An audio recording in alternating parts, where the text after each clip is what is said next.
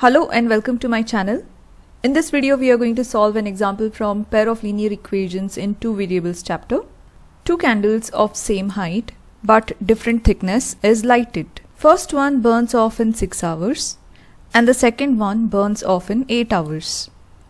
How long after lighting both will the first candle be half of the second candle?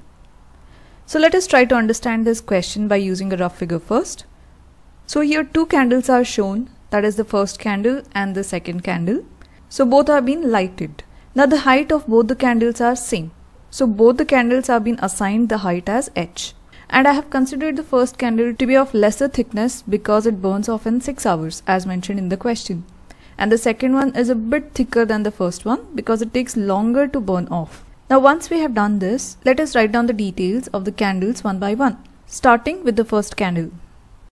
So we have written here, let the height of the first candle be h units and the time taken to burn completely is 6 hours, which means in 6 hours the total candle burns down. So for 1 hour, how much does the candle burn? So here we are going to make use of cross multiplication, that is 1 multiplies with h, so we write h here and 6 divides this h. So height of the candle burnt after 1 hour is h over 6 units. Similarly, now think that if we take 2 hours, so in 2 hours we have to find out how much has the candle burnt. So it becomes just 2 times h divided by 6. So likewise you can take 3 hours, 4 hours and so on. So let us generalize this time as t hours. So in place of 2 I am going to put t. So here let us find out how much does the candle burn in t hours. So here in place of 2 we have to just replace t. So it becomes t times h over 6. So here we have written height of the candle burnt after t hours is t times h over 6 units. Next let us find out what is the remaining height of the candle. Now here a rough figure of the first candle is drawn.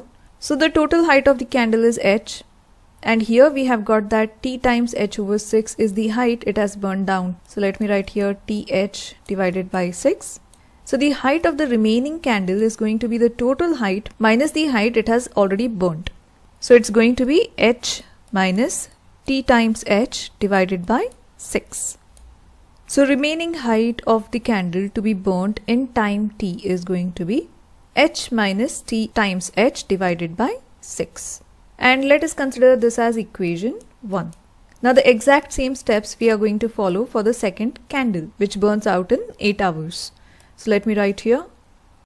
So for the second candle also the height was same as the first candle. So let the height of the second candle be h units and the time taken to burn down completely by the second candle was 8 hours. So using the approach we used for the first candle, we can write here in 8 hours the total height of the candle burns down. Then for 1 hour how much does the candle burn?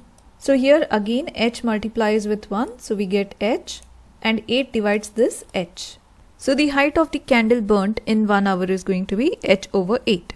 Similarly, let us find out what is the height of the candle burnt in t hours. So height of the candle burnt after t hours is going to be t times h over 8 units. Now these steps are same as that of the first candle, only the hours are changing in the steps. So finally we are going to write the remaining height of the candle. So the remaining height of the candle to be burnt in time t is the total height h minus the height it has already burnt, that is t times h over 8. And let us consider this as our equation 2. Now in the question it was mentioned that the height of the first candle should be half the height of the second candle. So let us frame an equation here. So first candle's remaining height is equal to 1 over 2 times second candle's remaining height. Now here the first candle's remaining height we had got in equation 1, which was h minus t times h over 6 is equal to 1 over 2 times second candle's remaining height was h minus t times h over 8 from equation 2. Now let us simplify this, that is taking 2 on the other side of equal to sign we get 2 multiplies with h giving us 2h and 2 multiplies with t times h giving us 2 times t times h over 6 equal to, on the right hand side we have h minus t times h over 8. Now let us further simplify this. 2 from the numerator divides 6 from the denominator, that is 2 1 times and 2 3 times is 6. And let us gather the like terms on one side of the equal to sign.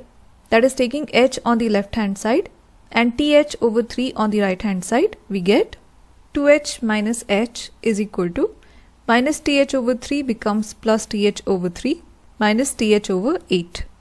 Now 2h minus h gives us h is equal to, now let us take the common LCM, that is multiplying the first term in the numerator with 8 and also the denominator with 8. Similarly, the second term we are going to multiply by 3 and the denominator also by 3. So we get here 8th minus 3th divided by 8 times 3 is a common denominator, so we get 24 as a denominator.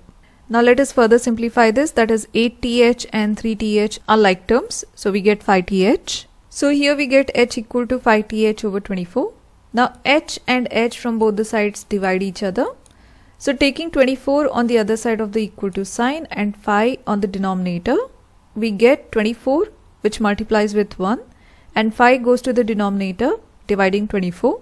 So we get 24 over 5 equal to t, or we can just change it into decimals, that is t is equal to 4.8 hours. So this is the time taken by the first candle to reach half the height of the second candle. I hope you have understood all the steps and liked the video. If you know any other way of solving this example, do comment below. And if you're liking my videos, like, share and subscribe to my channel, and thank you for watching.